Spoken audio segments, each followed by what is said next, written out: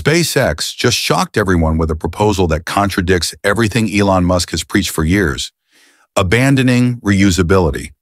With China racing to plant their flag on the moon by 2030 and the US now committed to getting there first in 2028, SpaceX shared plans for a drastically simplified Starship. No heat shield tiles, no recovery flaps, no complex systems, just a one-way rocket designed to win the new space race at any cost. But here's what nobody saw coming. Could throwing away Starship actually be the fastest path to beating China?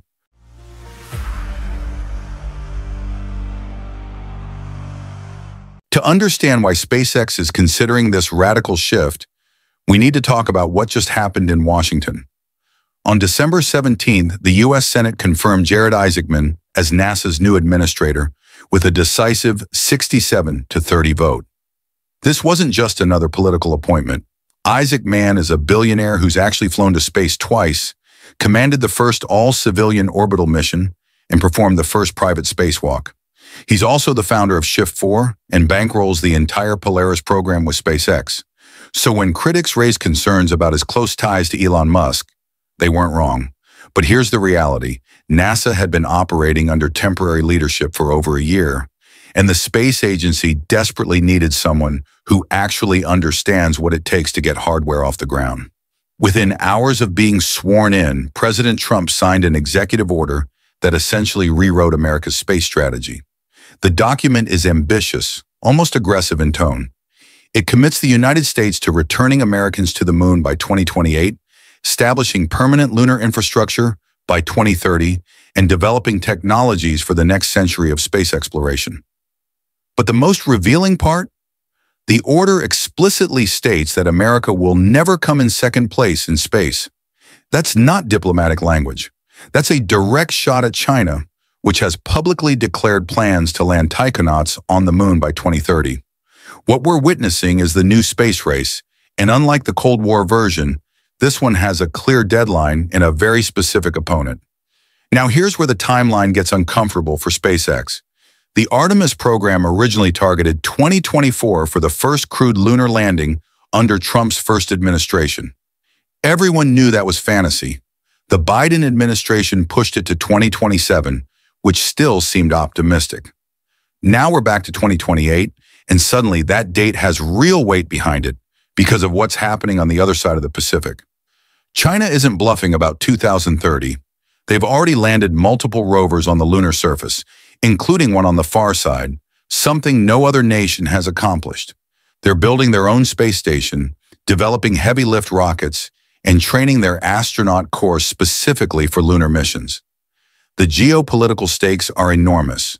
Whoever establishes the first permanent presence on the moon gains strategic advantages in resources, technology demonstration, and frankly, bragging rights that will echo for generations. So can SpaceX actually pull off a crewed lunar landing by September 2028? According to their internal roadmap, yes, but barely. The company plans to attempt in-space propellant transfer between two Starships in June 2026. If that succeeds, an uncrewed lunar landing follows in June 2027. Then, if everything goes perfectly, astronauts touch down 15 months later. But notice what's missing from that timeline. Margin for error. One failed test, one unexpected anomaly, and the whole schedule collapses. And that's exactly why SpaceX is now talking about going expendable. Let's be clear about what expendable means. The current Starship design is a masterpiece of engineering complexity. It has 6 massive flaps for atmospheric control, over 18,000 heat shield tiles that must survive re-entry temperatures exceeding 2,600 degrees Fahrenheit, header tanks to feed engines during landing, and an intricate guidance system to execute a controlled vertical touchdown. Building and testing all of that takes time, lots of time. An expendable version strips away everything non-essential. No flaps, no heat shield, simplified avionics, reduced structural reinforcement. You're left with what's essentially a powerful upper stage that does one job: deliver payload to its destination, then burn up on re-entry or crash into the ocean. Does that sound like a step backward? Absolutely. Is it faster to develop and fly? Also absolutely. And in a race against China, speed might matter more than elegance. Here's the part Elon Musk probably hates to admit. SpaceX may have overcommitted to reusability from day one. Reusability is the holy grail of spaceflight economics, and Musk has built his entire vision around it. But making Starship fully reusable required solving problems that had never been solved before, at a scale no one had attempted. The result has been flight after flight focused on landing attempts, heat shield performance, and flap control, while payload delivery to orbit kept getting delayed. If SpaceX had started with a simple expendable upper stage back in 2020, they might already have dozens of successful orbital missions under their belt. They could have refined operations, validated orbital refueling, and proven out the Super Heavy booster, which is actually easier to recover and houses the most expensive Raptor engines anyway. Then once the operational tempo was established, they could have introduced reusability piece by piece. Instead, they are trying to perfect everything simultaneously, and the clock is ticking. The orbital refueling challenge makes this even more complicated. Starship needs to refuel in orbit to reach the moon, because it can only make it to low Earth orbit with enough propellant remaining for a controlled return and landing.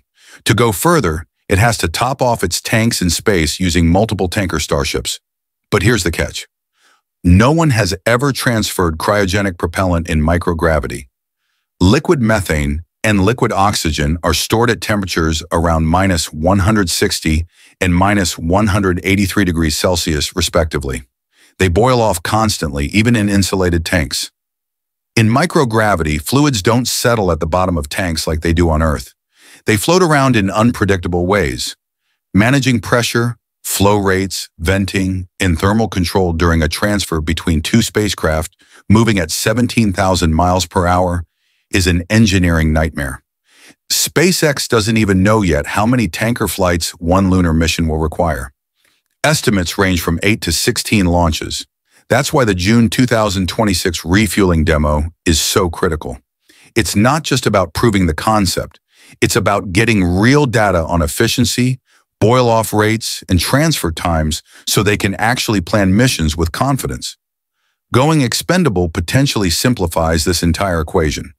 An expendable Starship could carry up to 250 metric tons to low Earth orbit according to SpaceX's own projections, compared to roughly 100 to 150 tons for a reusable version. That extra capacity means fewer refueling flights, less complexity, and faster mission turnaround. For the early Artemis missions, SpaceX could fly expendable tankers, skip the landing attempts entirely, and just focus on getting propellant where it needs to go. It's not elegant, and it definitely doesn't fit Musk's long-term vision, but with a 2028 deadline, practicality might trump ideology. Meanwhile, Blue Origin is playing a completely different game. Their Blue Moon lander is smaller than Starship, but still requires in-space refueling under the original design. However, CEO Dave Limp recently hinted that Blue Origin has a proposal for NASA that could accelerate the timeline.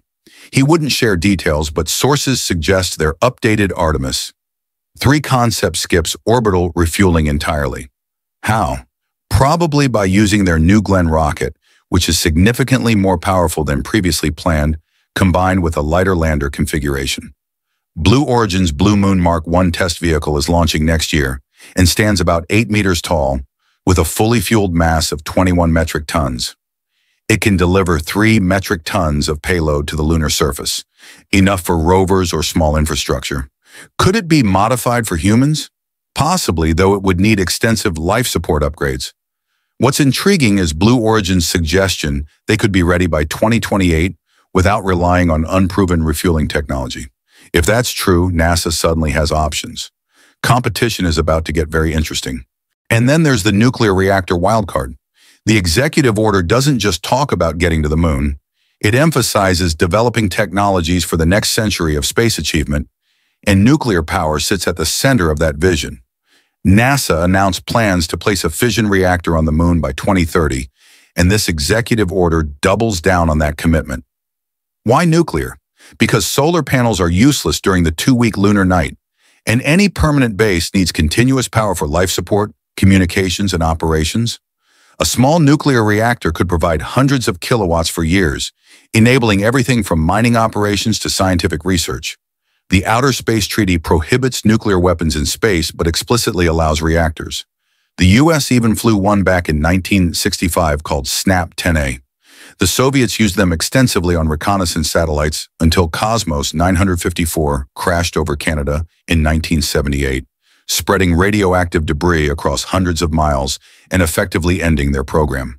The technology is proven, but the political and safety challenges remain significant. Still, if America wants a permanent lunar presence before China, nuclear power isn't optional, it's essential. What we're watching unfold is a fundamental recalculation of priorities. SpaceX built its reputation on reusability and long-term sustainability. But when national prestige and geopolitical competition enter the equation, those principles become negotiable. The question isn't whether expendable starships are the future. They're clearly not. The question is whether they're the fastest path to winning this specific race at this specific moment in history. So here's what this all comes down to. We're watching Elon Musk face a choice he never wanted to make: build the perfect reusable spaceship and risk losing the race, or compromise his vision and win. The irony is almost painful. For years, Musk has preached that reusability is the only path forward, that throwing away rockets is wasteful and backwards. Now, to beat China to the moon, he might have to do exactly that. And you know what? He's probably right to consider it. Because while reusability matters for the long game, geopolitics operates on a different timeline. The nation that plants its flag first, establishes the first permanent base, and controls lunar resources will shape space policy for the next century. Second place in this race doesn't get a participation trophy, it gets left behind.